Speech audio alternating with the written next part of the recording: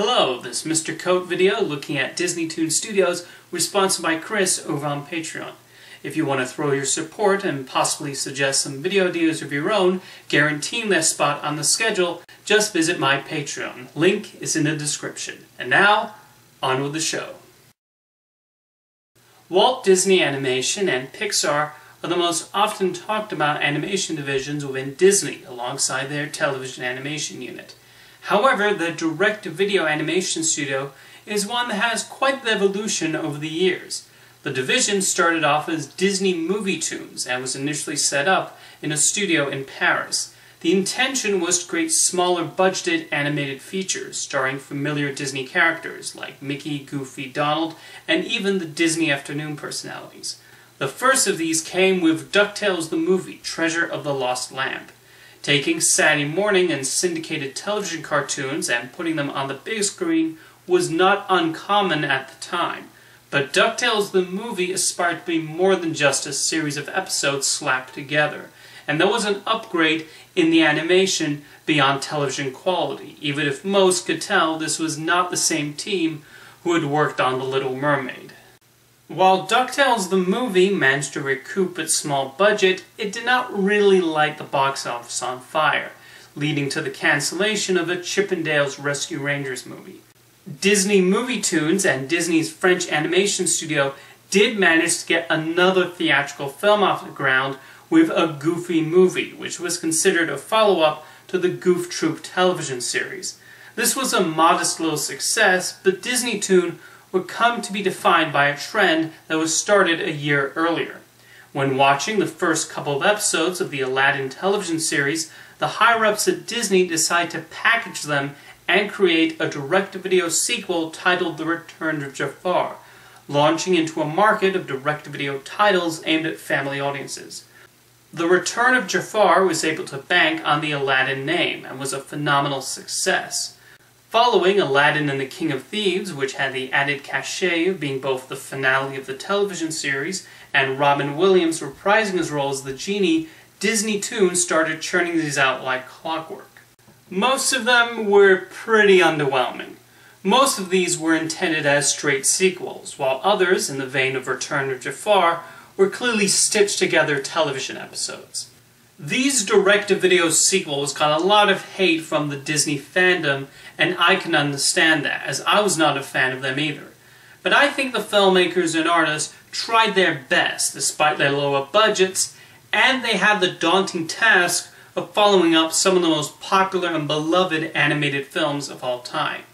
Two things Disney did I cannot be quite as forgiving towards. One was giving them theatrical releases. I'm okay with films like the Tigger Movie and DuckTales the movie getting theatrical releases. They were their own thing and did have a quality that made them suitable for cinematic release. However, by slapping the likes of The Jungle Book 2 and Return to Neverland onto the big screen, you're saying those films are on par with the original animated classics. And no, they're not. Even the Disney animators were insulted at the direct-to-video sequels getting theatrical releases, as they took away from the specialness of their films and could partly be blamed for Disney shunning hand-drawn animation for a while. The other thing is a more recent trend of packaging the direct-to-video sequels with the theatrical films. The more prestigious Diamond Edition films avoided this fate, but I think Lilo and Stitch and The Emperor's New Groove deserve a lot more respect than being given the same Blu-ray with their direct-to-video sequels. Pretty sure those who want to purchase The Hunchback of Notre Dame on Blu-ray just want The Hunchback of Notre Dame. Thankfully, John Lasseter came in to save the day. When he was hired as a new head of Walt Disney Animation Studios and DisneyToon Studios, his first act was to stop production of the direct-to-video sequels. And Lasseter has kept to his word, as The Little Mermaid, Ariel's Beginning was the final one of these sequels to hit the shelves. DisneyToon was changed instead into an arm for spin-offs inspired by the films. Tinker Bell was deep into production at this point, but Lasseter decided to completely overhaul it, and the entire film was transformed under his watch. I only saw the first Tinker Bell, which I found, while nicely animated, did a complete disservice to Tinker Bell and what made her such a scene-stealing personality in Peter Pan. However, it was well liked by the target audience, and this franchise sold enough copies to generate 6 films. The other spin-off, developed under John Lasseter's leadership and one he personally greenlit, was Planes, set in the world of Cars. At the last minute, Disney decided to release it theatrically. And yep, watching Planes on the big screen, I cannot help but think I should be watching it on a television set instead. The Disney animators were fairly vocal about their annoyance with the direct-to-video sequels getting a theatrical release, so I wonder if Pixar animators felt that work was also being devalued.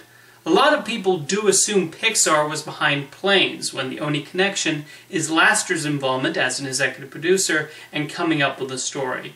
This was followed a year later by the sequel, Planes, Fire and Rescue, which did manage to make $150 million on its $50 million budget. However, I wonder how much effect the Planes films had on Cars 3's underwhelming box office this summer. After the final Tinkerbell film was released 2 years ago, it has become rather quiet at Toon Disney.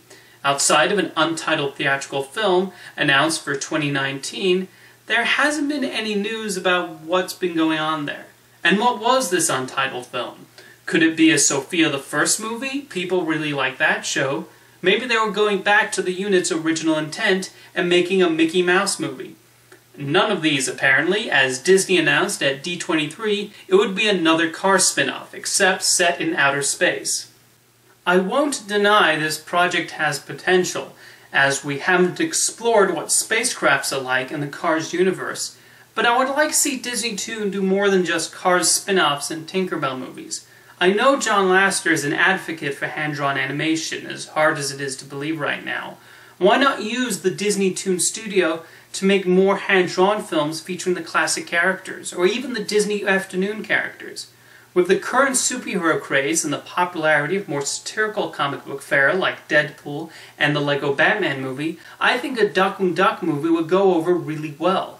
He's nostalgic to a certain generation, but also timeless enough to appeal to today's young audience. A new film featuring the Three Caballeros would also be a wonderful treat, and maybe more timely than ever. Disney apparently sees them as popular enough to open their own attraction at Epcot, so why not have DisneyToon create a new movie for them? Speaking of the theme parks, you could have used that space at the former magic of Disney Animation to create hand-drawn films released under the DisneyToon name. But sure, you thought a Star Wars area was a better investment, I get it, but come on, I'm giving you free ideas here, Disney. I just feel like DisneyToon Studios has so much more potential, and I don't think the company is taking full advantage of this division. I just want to see more goofy movies and less planes from them. And then Disney could have 3 amazing feature animation studios under their banner. See you next time.